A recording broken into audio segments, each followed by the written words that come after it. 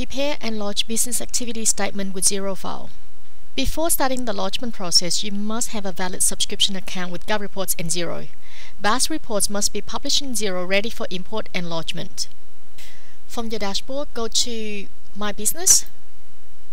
Here you see the list of all the business entities that you have in your account.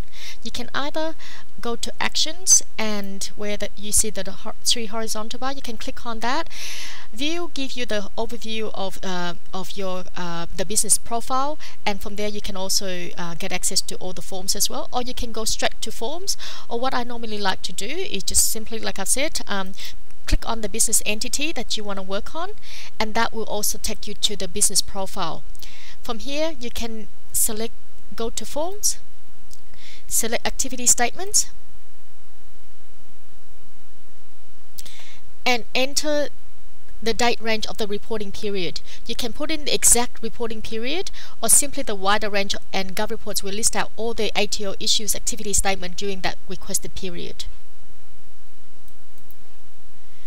We're going to enter the 1st of the 1st, 2006 to 30th of September 2006. Of course, as mentioned, GovReport will list out all the activity statements that were issued during that period, and even if the activity statement that has already been processed, it will show that it's been processed, and of course the options to review or do a revisions. If it hasn't been lodged, you can see the status here is new, and you can then select the business activity statements or the report that you want to work on. In this case, we're going to do the BAS, the first quarter of BAS in 2006. And we're going to select Xero. Here you can see you've got a list of options for you to import or how you want to enter the data. We're going to use Xero, so we're going to connect to Xero and import the file. Now you will need to have your username and password for Xero to get access to here, but because I've used this is not the first time that I've used Xero on this account, so it has already remembered my username and password. Now we're ready, we click Next.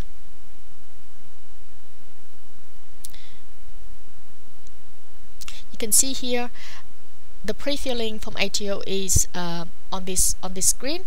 The document ID, the ABN, and reporting dates for the reporting period, and of course the GST accounting method.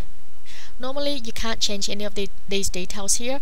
If you believe that the information here are incorrect, you will need to either go back to your business profile and make the adjustments on the ABN, or you will need to contact the ATO to make the changes where the mandatory fields or the document ID or the reporting period or the GST accounting method.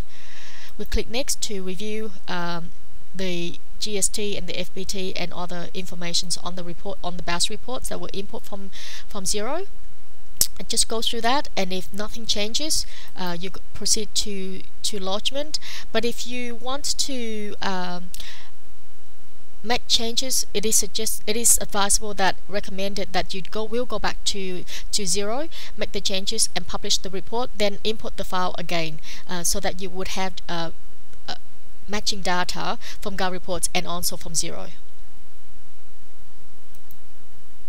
I'm assuming that I'm happy with everything. I'll go to the decorations, I'll put in my name.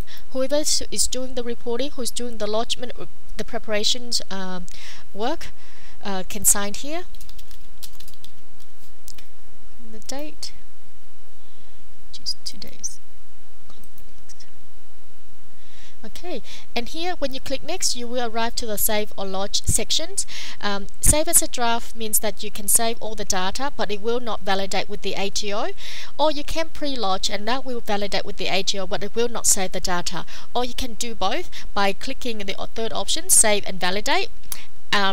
Or save, validate, and send for signature if you have GovReport digital signature and you might not be the person who can sign this document for lodgement.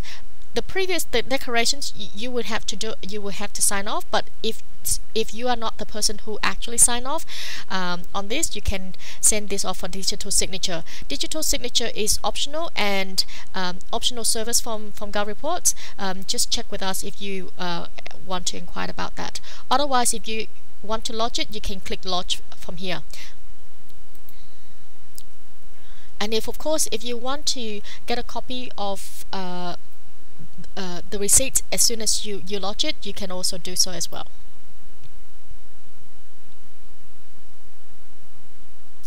Now this is the lodgement receipt because it has been sent successfully, so you would know that the BAS has been finalized and has been sent to the ATO successfully. The time and date that it hit each of the ATO and SBR database, the time and date, and that's for future references if in case of there is an audit.